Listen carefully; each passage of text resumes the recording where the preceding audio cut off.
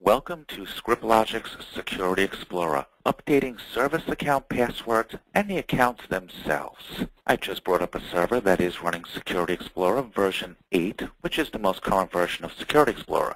We're here today to demonstrate how to update passwords on service accounts and the service accounts themselves. You'll notice there are many management targets within Security Explorer, but we're going to simply browse to the service security. The first thing I would do is go to the Search tab, and I would set up a search scope. In this case, I've kept my search scope pretty wide. I placed it at my entire domain level. I could have certainly placed it at an organizational unit level, or individual servers, or individual clients in that fact. I could add a criteria to it, or I can add multiple search scopes to it if I chose to. The second thing I would do is select the field to search. In this case, I can choose a service name, a description, a logon account, a current state, a startup mode, interactive, or executable.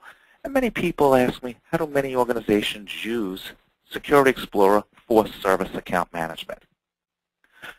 Well, there are usually currently two scenarios.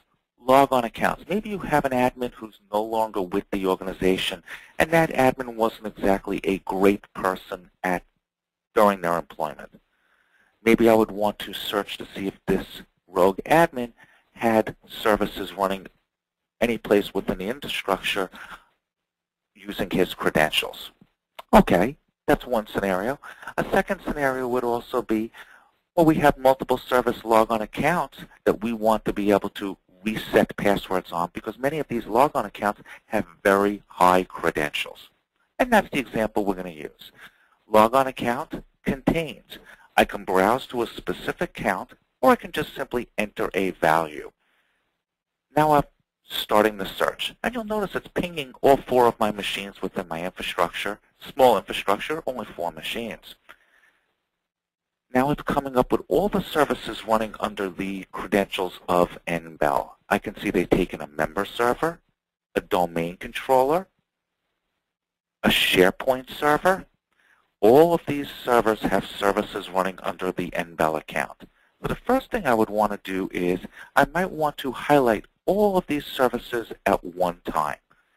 Now that I've highlighted them, the first thing I can do is simply bring up the properties for that. Change the logon.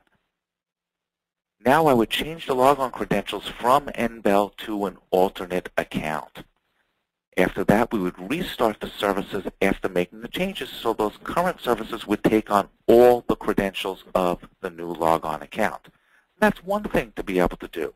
Well, commonly, a second thing would be able to do is also bring up the logon account itself and change the password for that logon account. Maybe this is a domain administrator account that's running all these services, and the password has to be changed for this account every 30, 60, 90 days, whatever your corporate infrastructure has in place. I would take the account right here, and I would set the password right here. We would set the password for this account in Active Directory, and then also change all related service logon account passwords at the same time. Maybe you needed to generate a random password, and you would be able to do that from this specific console.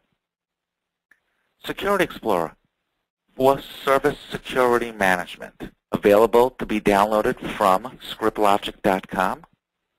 You can also call sales@scriptlogic.com, send an email to them, or call 1-800-813-6415. Thanks for your time today on this training session.